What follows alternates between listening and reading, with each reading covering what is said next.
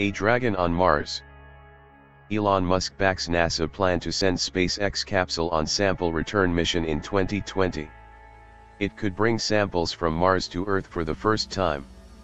NASA employees have revealed details of a budget plan to send a SpaceX capsule to the Red Planet in 2020 to return samples.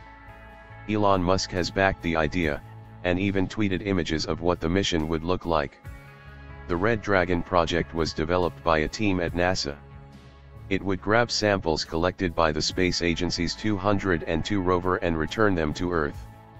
The sample return effort would keep costs and complexity down by using SpaceX's Falcon heavy rocket and a modified version of the company's robotic Dragon cargo capsule, the concept's developers say.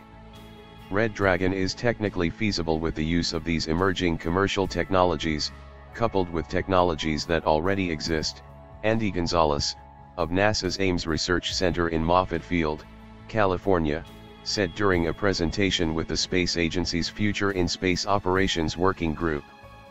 The Red Dragon team has developed the concept independently, without any involvement or endorsement by SpaceX, Gonzales said.